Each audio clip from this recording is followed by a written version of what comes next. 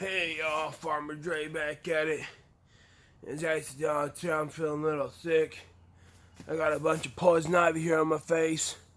If you guys saw my last video, we were carrying out those logs off that fence line and them roots. There was a bunch of poison ivy roots and I had no idea that the poison ivy roots would give me poison ivy. I got it all over my face here. But you know what? That's not gonna stop me from working. Even though I got poison ivy on my face, the work still needs to get done here on the farm. So what I'm going to do here today is I got to stake the tomatoes. As you guys can tell, they've grown like crazy. They're falling all over the place. And we did some work on our peaches yesterday. I did film some of that. So what I'm going to do today, I'm going to stake the tomatoes. And I'm going to go ahead and show you guys what we did on our peaches. And we'll get the job done. So before I get to staking the tomatoes, let me show you guys here. We are seeing a lot of fruit getting set. Those are some pretty good sized ones. We got some bigger ones out here. Let me step over the rows here. Right there, there's a lot of fruit going everywhere. I mean, about every plant has a lot of one or two good sized fruit on them. So as you guys can tell, they've been growing like crazy. It's been beautiful weather. Today's actually been raining, as you guys can tell. So it's just I gotta stake these tomato plants because there's fruit on about every single one of them. So maybe there it is. So the tomato plants are growing great.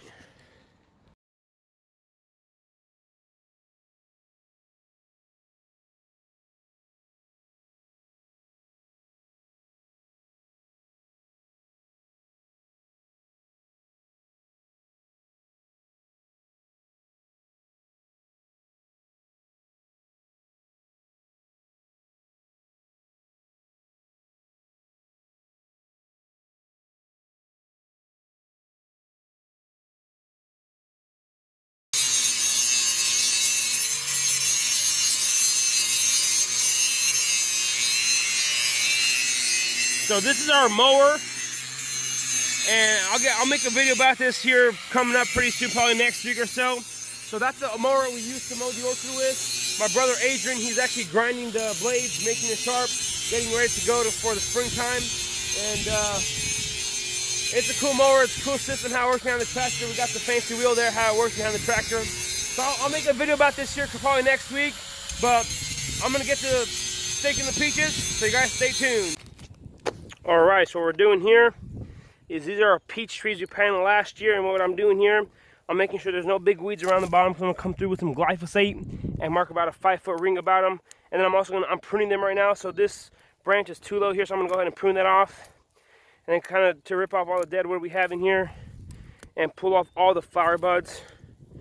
Because these are only 2 years, they're going in their second leaf now. And we don't want them to bear fruit until the first year, so go ahead and chop that off too, making sure the tree is nice and formed so we have plenty of structure.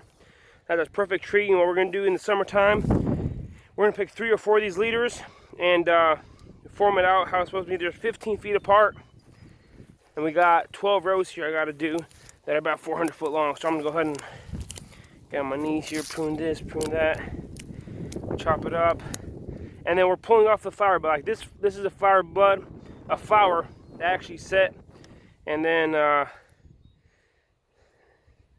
open up, yeah, the frost didn't get this one. So that would have been a fruit in there. I don't know if you guys see that.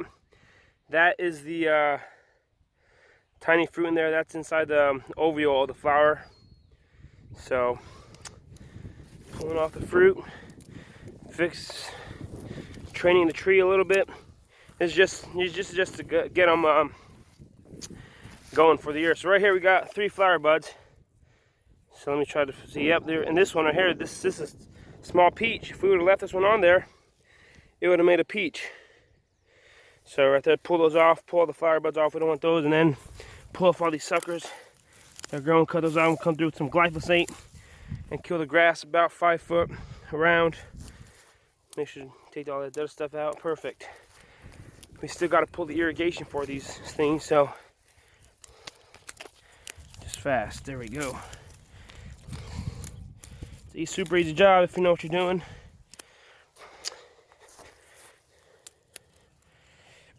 There you go. Pull off the flower buds. Make sure there's no more on there. Perfect. This one, these are too much on the bottom there. I'll pull this one off.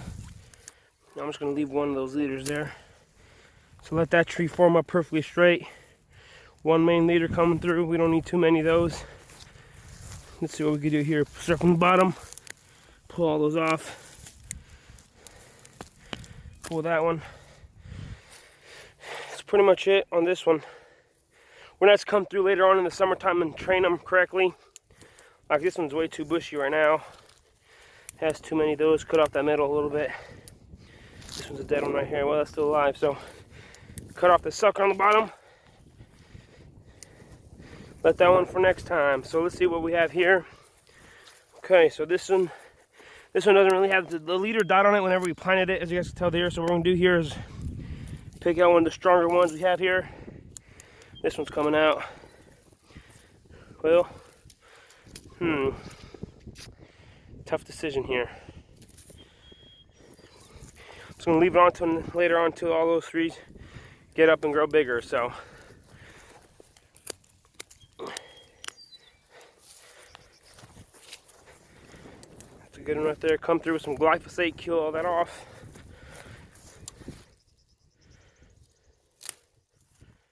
Better cut the whole branch there, cut off these bottom ones. We don't need these down here.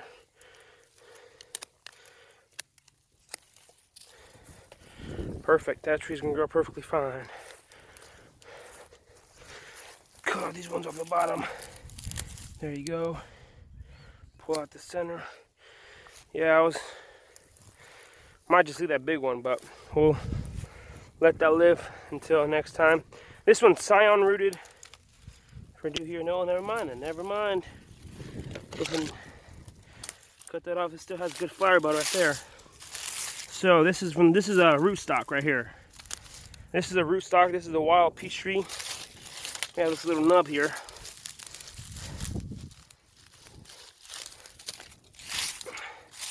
So I'm gonna come through when I come here with the glyphosate.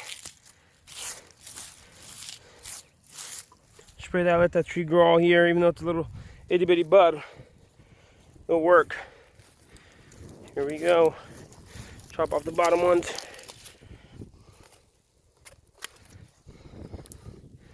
Perfect. Going quick. I got, like I said earlier, 12 rows to do out here. It's just a matter of walking through them, cleaning them up. We got some more back there, and then we got this Baco here. So we'll get to doing it and we'll get the job done.